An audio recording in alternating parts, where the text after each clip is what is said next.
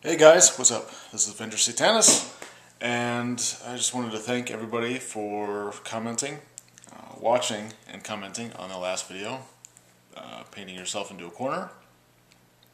For GMs that, have gone whoops, and now it's like, how do I get myself out of this jam?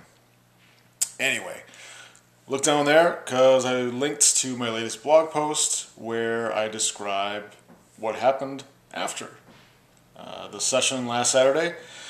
Pretty much resolved the dilemma, and I talk about how I got out of it and what path I chose, and it's a little bit actual play report, and the rest is I don't know, just talking about little game things that happened and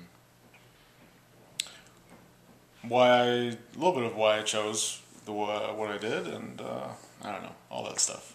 I'm better writing than talking, so but maybe I'm a better game master than I am a writer. I don't know, but people are liking the game, so I can't complain. Anyway, look below.